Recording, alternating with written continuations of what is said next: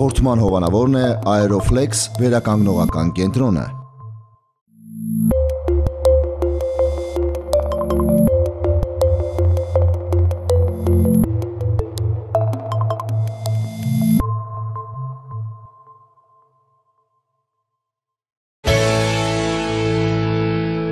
Բարև ձեզ հարգելի հեռուստադիտողներ, եթերում առողջություն եւ գեղեցկություն հաղորդաշարն է։ Մենք այսօր շատ կարեւոր մի թեմայի մասին ենք զրուցելու, դրանք հեվոցի եւ շնչառկելիության պատճառներն են, իսկ սրանց հիմքում ընկած է հենց թթվածնի պակասը, անչափ կենսական կարեւոր նշանակության մի բան մեր օրգանիզմի համար, որի իհարկե պակասը հանգեցնում է բազմաթիվ հարյուրավոր եւ հազարավոր խնդիրների։ Իհարկե թթվածինը շատ կարեւոր դեր է խաղում նախ եւ առաջ նյութափոխանակության process-ներում եւ դրա անբավարարության պատճառը, ինչպես նշել է հայտնի ամերիկացի բժիշկ Բրեյքը, մակերեսային եւ կիսատ շնչառությունն է, որը զրկում է իհարկե մեր մարմնի մասերը կենսական շատ կարևոր էներգիայի աղբյուրից, այն է թթվածնից եւ իհարկե բերում է վաղաժամ ծերացման։ Սա միակ պատճառը չէ, թե ինչի այն կարող է հանգեցնել, նաեւ մեր ներքին խնդիրները, սթրեսը, հելմինտային բակտերիալ, վիրուսային, սնկային ախտահարումները, հիպոդինամիկան, այսինքն նստակյաց ապրելակերպը, սխալ կեցվածքը, թոքերի ծավալի ոչ լիարժեք օգտագործումը, ինչի հնարավորությունը բոլորս ունենք եւ բոլորս ենք գործածում մեր թոքերի շատ չնչի մասը միայն, իհարկե դրանց ոչ լիարժեք օգտագործումը ավելի իհարկե նպաստում են թթվածնային անբավարարությանը։ Հեվոցների եւ շնչառկելիության պատճառները իհարկե նույնպես ընկած են սրա հիմքում, այդ մասին եւ նաեւ դրանց հաղթահարման ուղիների մասին զրուցելու եմ հրավիրել Aeroflex վերականգնողական կենտրոնի տնօրեն Արմինե Գրիգորյանին, ով տարիների վեր իհարկե զբաղվում է շնչառական տարատեսակ խնդիրների լուծմամբ եւ հիմա տեսնենք թե ինչ խորհուրդ կտա բոլոր այն հեռուստադիտողներին, ովքեր այս խնդիրը իրենց մեջ նկատել են։ Բարև ձեզ Արմինե։ Բարև ձեզ։ Ընդհանրապես ինչու ենք անընդհատ խոսում շնչառության մասին, որովհետեւ իրականում թե հիվանդների կանխարգելման, թե արդեն եղած խնդիրների վերացման հարցում շատ հեշտությամբ կարելի է օգնել վերականգնելով թթվածնի քանակը այս կամ այն օրգանում։ Ընդհանրապես կա հիպոքսիա, այսինքն թթվածնի քաղց օրգանիզմում եւ կա ավելի բարդ ձևը, դա հիպոքսեմիան է, երբ արյան մեջ է դրա քանակը արդեն նվազած, ըստ որում տարբեր պատճառներից դա կարող է առաջանալ։ Հիպոքսիան կարող է լինել ինչպես շնչառական, այսինքն շնչառության ռիթմի խախտումից, այսինքն մարդը չհասկանա, որ ինքը կիսատ ու արագ է շնչում, միայն երբ ծանր արդեն հեվոցների է վերածվում, նորեն պատկերացնում, որ դա շնչառական խնդիր է։ Կարող է լինել իհարկե անեմիկ, արյան շրջանառության հետ կապված, կարող է լինել ինչպես տոքսիկ, այսինքն թունավորման հետևանքով, այնպես էլ ծանրաբեռնվածության ֆիզիկական աշխատանքներից հետո եւս հնարավոր է հիպոքսիա եւ հեվոցային խնդիրներ։ Այսօր ուզում եմ նշել, որ հնարավոր է ձեր հեվոցներին դուք ուշադիր չեք լինում, բայց ինչպես հասկանալ, ունեք արդեն դուք խնդիր առողջական, թե դա ուղղակի ֆիզիոլոգիական վիճակից է։ Այո, կան տարբեր աստիճանի իհարկե հեվոցներ, առաջին թե ընդհանրապես չկա հեվոց, եթե դուք ինչ-որ ֆիզիկական աշխատանք կատարեցիք, մի փոքր ակտիվացավ շնչառության ռիթմը, բայց հետո շատ արագ հետ եկավ եւ դուք չեք հեվում, այսինքն չկա շնչառության վերականգնման փուլ էտապ արդեն, դա շատ արագ է հետ գալիս։ Թեթև ձևը, երբ դուք մի քանի ֆիզիկական վարժությունից, ինչ-որ աստիճան բարձրանալից, իջնելից արդեն նկատում եք հեվոցներ։ Բայց դա նույնպես խնդիր է։ Այո, արդեն սկսվում է։ Արդեն սկսվում է շնչառության խնդիրը, այո։ Միջին աստիճանը, երբ դուք քայլելու ընթացքում անգամ պետք է որոշ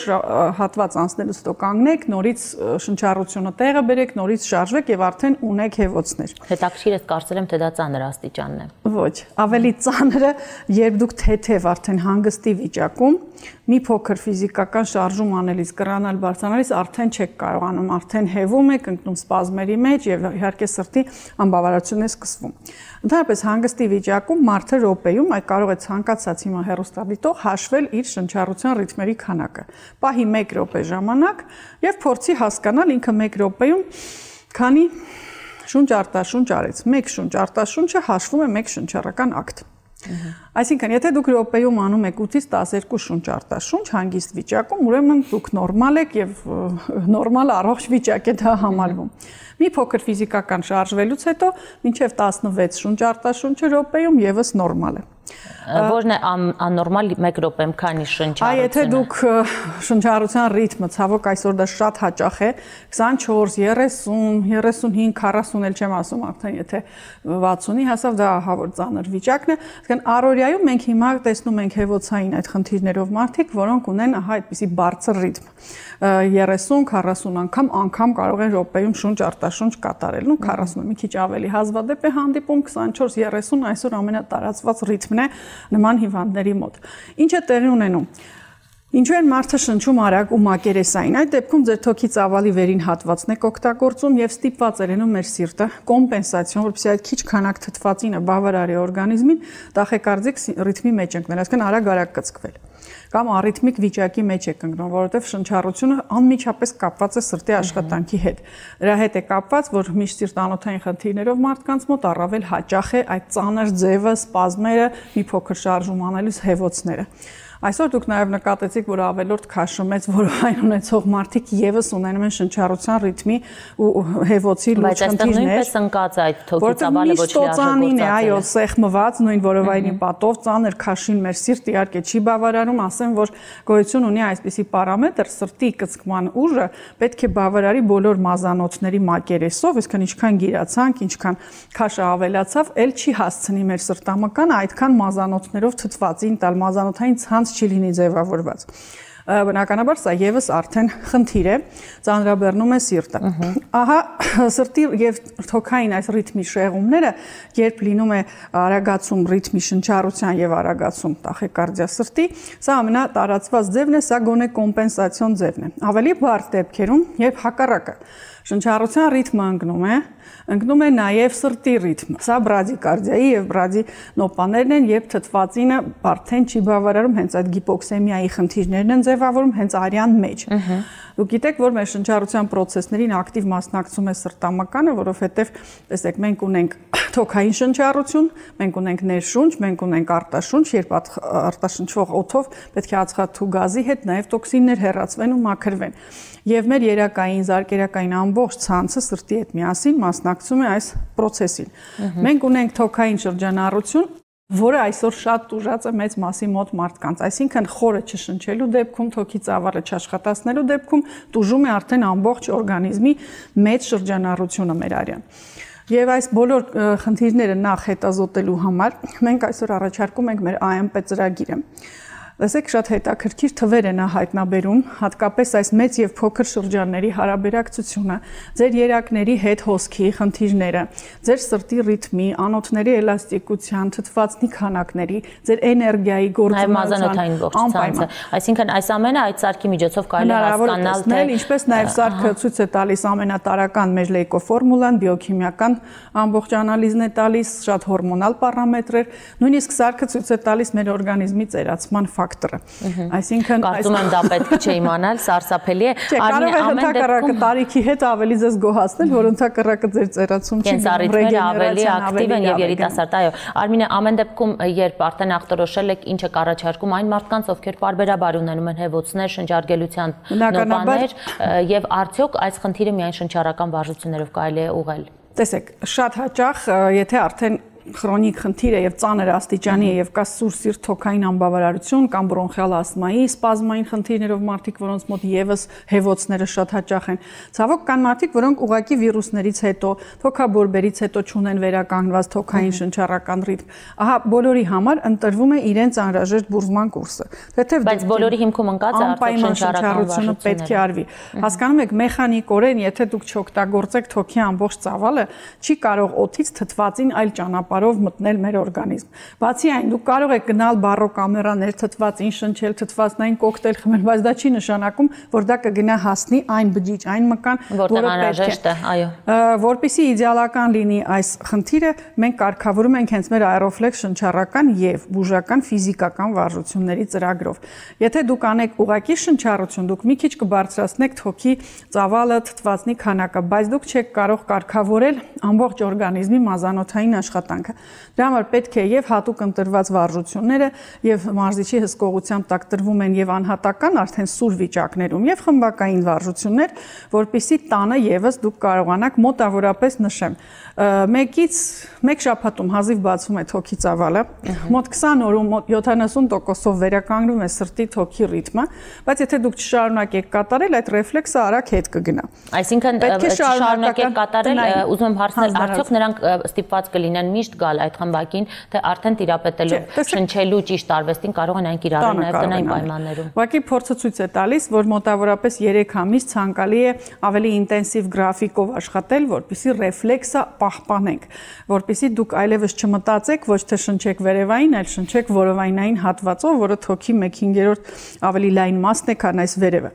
Եվ տեսեք, եթե դուք տնային պայմաններում գոնե 5-10 րոպե տրամադրում եք եւ կրկնում եք այս վարժությունները, ռիթմը շատ հեշտությամբ հետ եք բերում։ Մենք ունենք շատ մեր այցելուներ, որոնք այ տարիներ առաջ եղել են, այ հիմա գրում են մեր Facebook-յան էջին, շատ հաճախ ասում են, մենք եկել ենք, անցել ենք կինեզիոթերապիա, բուժվել ենք նևրոզ, էս լավ ենք, բայց հիմա ուզում ենք գալ միայն շնչառականի։ Հնարավոր է շաբաթը 1-2 անգամ ուղղակի այցելել։ Իհարկե հնարավոր է, նույնիսկ շատ անհրաժեշտ է, որտեղ կյանքի ամեն էտապում, այ ինչու ենք մենք սնվում, ինչու ենք խմում, նույնպես առավել շատ մեզ պետք է վերցնել մեծ քանակով թթվածին եւ դուք հետևում եք այս սկզբունքին, արդյոք դուք օրվա մեջ գոնե մի քանի րոպե ձեզ հատկացնում եք։ Գոնե առավոտյան երեկոյան, հատկապես եթե հիվանդների հետ էլ նստած շնչում եմ, քանի որ մեծ մասի շնչառության ռիթմը ինքս եմ անձամբ ուղում, ստուգում, դա շատ դժվար է արդեն ձեզ օգնում։ Սպազմ ունեցող մարդուն, հեվոց ունեցող մարդուն չեք կարող։ Այս շատ հաճախ մեզ դիմում են հիմա երիտասարդներ, որոնց մոտ շնչառական ռեֆլեքսը այնքան է խախտված, այսպես են շնչում, հա, հեվոցային, կարճ եւ սխալ եւ ուսագոտին լարում են վերև, մինչեւ նման ու դա կոչվում է արդեն նյարդային ծիկ, ոչ միայն շնչառական ծիկ, այլ նաեւ նյարդային։ Նման հիվանդներին իհարկե հանել ծանր վիճակից բարդ է, ժամանակ է պահանջվում, բայց նույնիսկ 5-6 պարապմունքից հետո արդեն ուսագոտին աստիճանաբար հանգիստ են թողնում եւ սկսում են շնչել որովայնով։ Բնականաբար բոլորիս է սա անհրաժեշտ, սա գիտելիք է ամբողջ կյանքի համար։ Իհարկե շնչառական մարզումներին զուգահեռ մենք հեվոցները վերացնող մի շարք այլ մեթոդներ ենք առաջարկում, ունենք հատուկ կարդիո ապարատներ, որոնք ակտիվացնում են նյարդային եւ անոթային այս ցիկլերը, մաքրում են արյունահեղությունը, բայց պարտադիր զուգակցում ենք մեկը մյուսի հետ։ Չենք հանում նաեւ մեզ նշանակված պրեպարատները սրտի կամ ճնշման կամ այլ քրոնիկ հիվանդությունների, բայց փորձում ենք որքան հնարավոր է քիմիական պրեպարատների դոզավորումը քչացնել, ավելի ակտիվացնելով ձեր օրգանիզմը եւ ուղղելով այդ դեֆորմացված ռեֆլեքսը։ Շնորհակալ եմ Արմինե, հարգելի հեռուստադիտողներ, նշեմ, որ ամբողջ աշխարհում շնչառական վարժությունները շատ կարևոր տեղ են զբաղեցնում մարդու օրակարգում, դրանք իհարկե ցանկացած օր կիրառելի են եւ մարդիկ հավատում են, որ իսկապես թթվածնային անբավարարությունը մի շարք խնդիրների պատճառ կարող է դառնալ եւ հակառակը թթվածնով օրգանիզմը գրագետ հագեցնելը կարող է իհարկե ձերբազատել մի շարք խնդիրներից եւ իհարկե առողջ կենսակերպն ապահովված է։ Եթե կարծում եք ցանկացած դեղորայքի պրեպարատի ինչ որ անոտացիա, դուք պարտադիր կտեսնեք, որ լավացնում է այս հյուսվածքի թթվածնի մատակարարումը կամ բերում է դեպի գլխուղեղ թթվածին։ Այո, ֆունկցիաների մեջ դա հասկանում եք, բայց եթե դուք չեք շնչում թթվածին, այդ դեղորայքը որտեղից վերցնի այդ թթվածինը տանի գլխուղեղ, ինչ որ օրգանի հաշվին պետք է տանի գլխուղեղ, ենթադրենք դուք ունեք գլխացավ, գլխապտույտ կամ ճնշման խնդիր։ Այնպես որ ցանկացած հիվանդության, քրոնիկ թե սուր վիճակից հետո, թոքաբորբերից թե ընդհանրապես ճնշման, սրտային, դուք պետք է կարողանաք տիրապետել ձեր օրգանիզմը ճիշտ թթվածնով հագեցնելու տեխնիկաներին։ Շնորհակալ եմ Արմինե։ Հարգելի հեռուստադիտողներ, դուք էլ հետևեք այս կանոններին եւ պետք է ասել, որ թթվածնային ճիշտ շնչելը, որը իհարկե հեվոցների եւ շնչարգելության նաեւ կանխարգելումը կարելի է համարել միայն մաքուր օդում զբոսնելը չէ, այլ պետք է գրագետ իհարկե մոտիվացիա մեթոդների տիրապետում, որ այդ հնարավորությունը իհարկե ձեզ կտա Aeroflex վերականգնողական կենտրոն, որը դեռևս տարիներ առաջ, երբ Հայաստանում այդ մասին գաղափար անգամ չունեին, իհարկե շատ կարևոր շեշտադրում էր կատարել հենց շնչառության վրա, թթվածնով մեր օրգանիզմը հագեցնելու վրա։ Կարող եք այցելել եւ տիրապետել այդ մեթոդներին, այնուհետ դրանք իհարկե նաեւ կիրառել տանը, սեփական արդեն ձևով տիրապետելով ձեր գրաֆիկը։ Շնորհակալ եմ բոլորիդ ուշադրության համար, առողջ եղեք եւ շարունակեք հետևել մեր թողարկումներին։ Հաղորդման հովանավորն է Aeroflex վերականգնողական կենտրոնը։